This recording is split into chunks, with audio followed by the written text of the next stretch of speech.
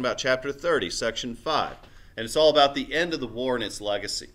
So President Nixon, when he was elected president, used a policy that he called Vietnamization, which is basically a gradual withdrawal of American troops. And he is responsible for helping to bring to an end the longest war in America's history. Well, at least until the Iraq War. Iraq and Afghanistan are now the longest wars in America's history. I wanted to start with this picture. It's a famous photograph of a South Vietnamese soldier, the man with the gun, about to kill a South Vietnamese civilian who was allegedly a member of the Viet Cong. And it's a disturbing image, but I hope this brings to home some of the problems that we're talking about.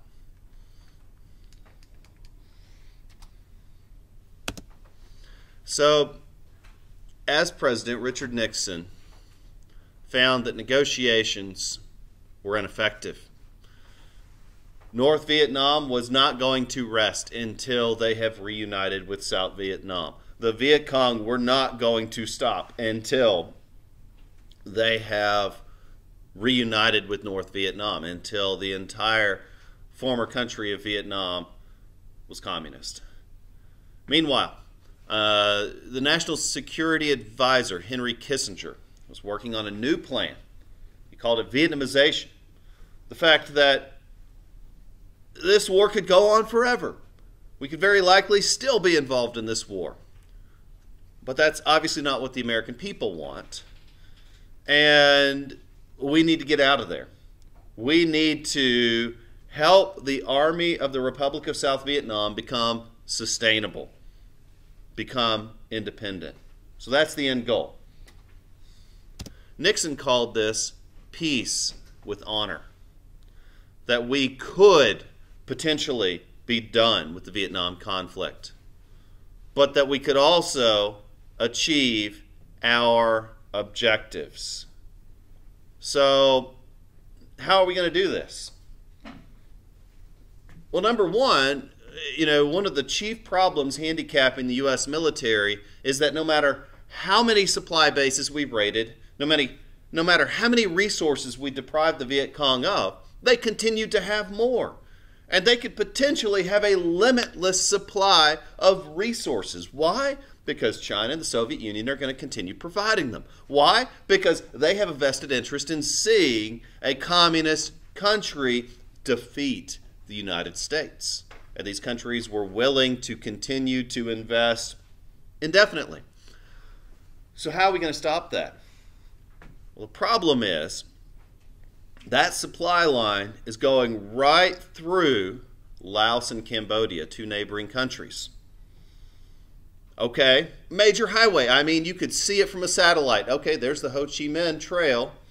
Here's all the guns that are going to be shooting and killing American soldiers. There they are. By the way, major highway going right through Laos, Cambodia. What are we going to do about it?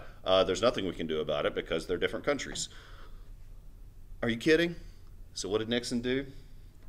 Well, he bombed the Ho Chi Minh Trail, which just so happened to be in Laos and Cambodia. Unrest at home continued. Vietnam was the chief issue.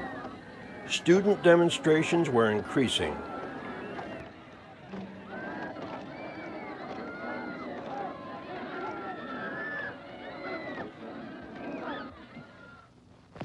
After careful consideration with my senior civilian and military advisors and in full consultation with the government of Vietnam, I have decided to reduce the authorized troop ceiling in Vietnam to 484,000 by December 15th. The first troops that returned from Vietnam were greeted by family and friends as they arrived in Seattle, Washington. In mid-December, President Nixon said 50,000 more troops would be withdrawn by April 15th of next year. This brought the total amount of troop withdrawal to 115,000 men. So the gradual withdrawal of U.S. troops. Nixon also claimed that the majority of Americans supported the policies of the United States in our war with Vietnam. He called it the silent majority. He said, look, the hippies, the protests are simply a vocal minority. And so to prove this, he said, look, if you support the president and our policies in fighting communism in Vietnam, write a letter. That's all I ask. Write a letter to the White House. So he got less than 10,000 letters. But guess what? He put them all over the cameras. He showed the stacks of letters. He was like, look at all these people that support us. All you crazy hippies, you're the minority. He said, and I quote, opposition to the war in Vietnam is the single greatest threat to the United States. So he's not the only one who hated critics. Meanwhile, in 1969, Lieutenant William Cayley of the United States Army ordered his platoon to burn down an entire village of South Vietnamese people, killing 108 innocent men, women, and children because he alleged they were members and supporters of the Viet Cong. Now he was arrested along with his platoon. He was put on trial and he was convicted and sent to prison. The United States Army disavowed any connection with Lieutenant William Cayley and said, we did not order this, we did not endorse this, we certainly do not support these actions. But the damage was done. American soldiers have now been proven to have murdered innocent women and children. Can we really call ourselves the good guys? Now, most involved in this conflict had nothing to do with this. The vast majority of people had nothing to do with this. But that's not how politics work. People judge groups based on isolated incidents. It's unfortunate, but that's reality. And so many people started calling it, it's unfortunate, many people started calling veterans of this war baby killers. Now in 1970, American troops invaded Cambodia. So now we've gone further than bombing Laos and Cambodia. We're now raiding them. From a military standpoint, this was a very effective operation. We closed down the Ho Chi Minh Trail. It's embarrassing. You could see this thing from outer space. Oh yeah, there's the planes, there's the tanks, there's the jeeps. They're coming right in. So we stopped it. Very effective. Again, from a military standpoint, effective. From a political standpoint, this led to 1.5 million college students leaving their campuses. This led to the largest student walkout in American history. So I like showing this. You see, once more, just like the Nuremberg trials, Cayley's platoon claimed they were just doing their job, just following orders. But Cayley's crime reminded us that no matter what, we are responsible for our actions. And just because you are ordered to do a bad thing does not excuse you from it. Which leads us to Kent State University. One of these student demonstrations took place at Kent State in Ohio. And a group of students were staging a nonviolent demonstration in the main square on campus. They had been there for several days.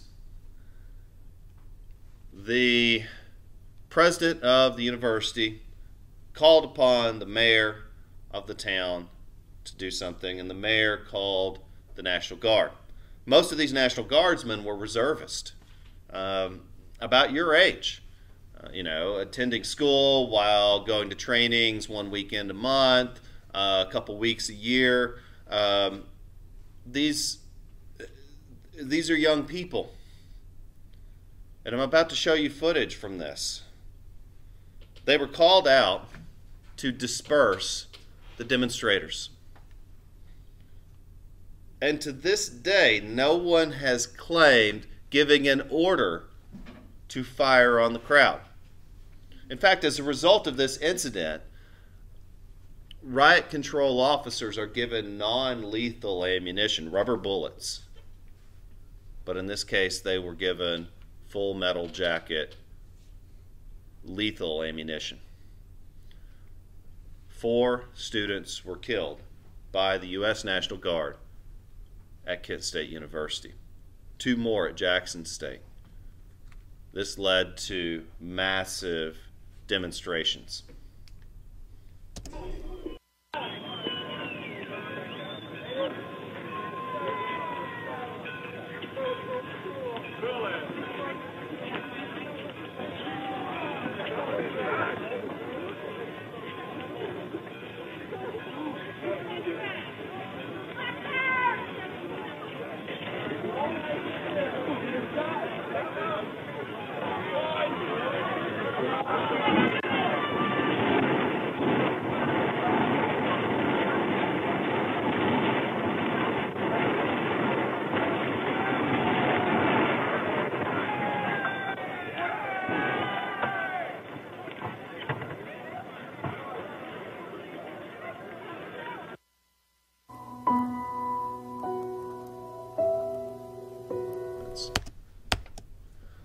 Okay, so when Nixon invaded Cambodia, again, from a military standpoint, makes perfect sense. Politically, however, this was a last straw.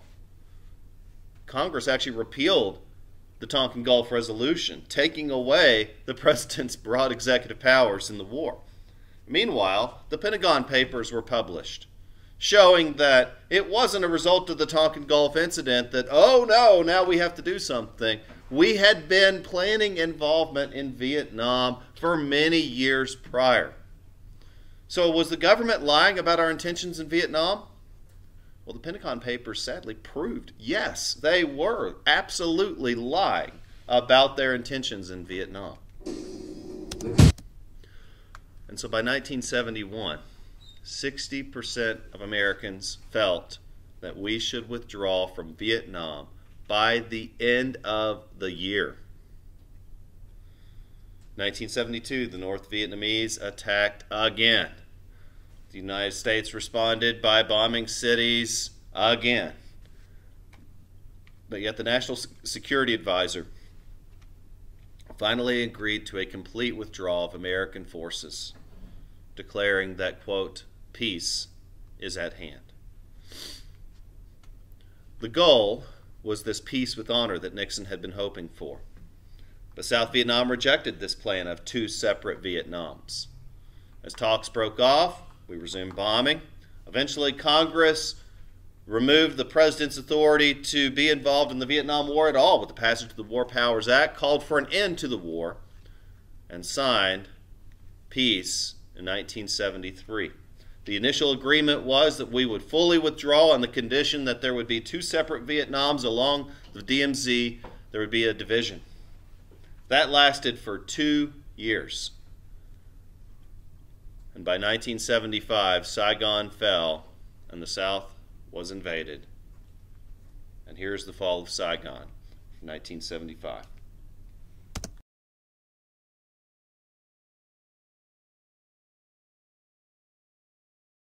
The city of Saigon was renamed today. The victorious communists who forced the city's surrender said the capital of South Vietnam henceforth will be known as Ho Chi Minh City.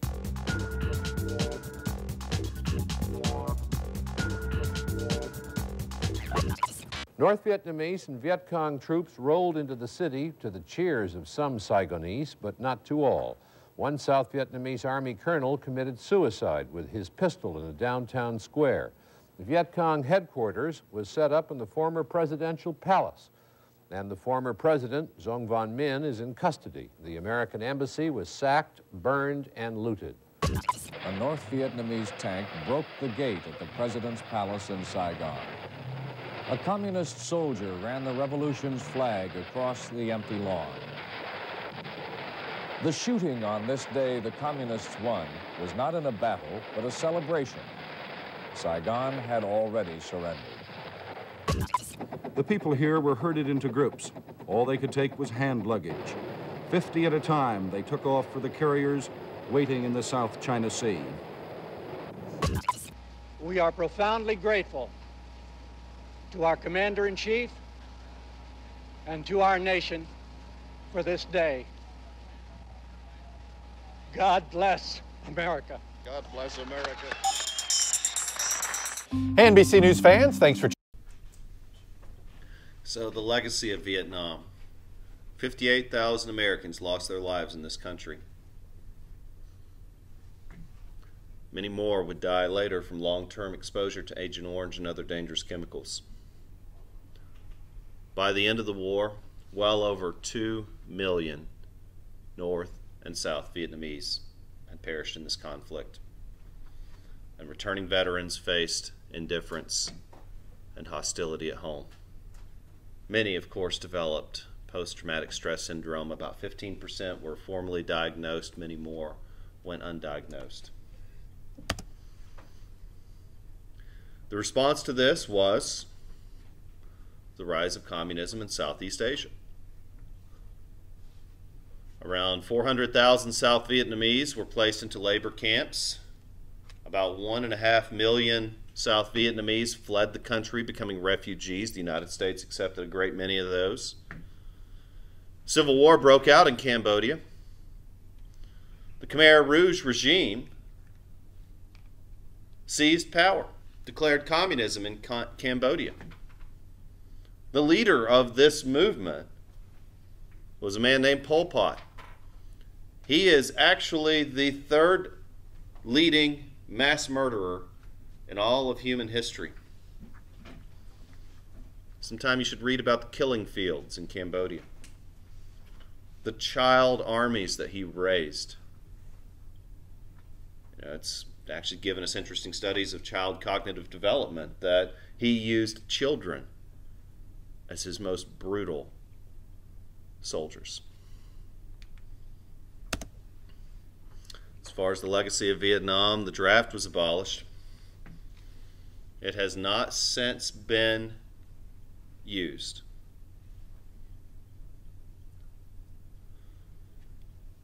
Of course, the War Powers Act was passed, limiting the president's power to wage war. Congress must be notified of troops in any country within 48 hours. Congress must approve of these actions within 90 days. But nonetheless, the political damage was done. An increasing number of Americans felt cynical about our government in general, a distrust of our political leaders. And those feelings have not quite gone away.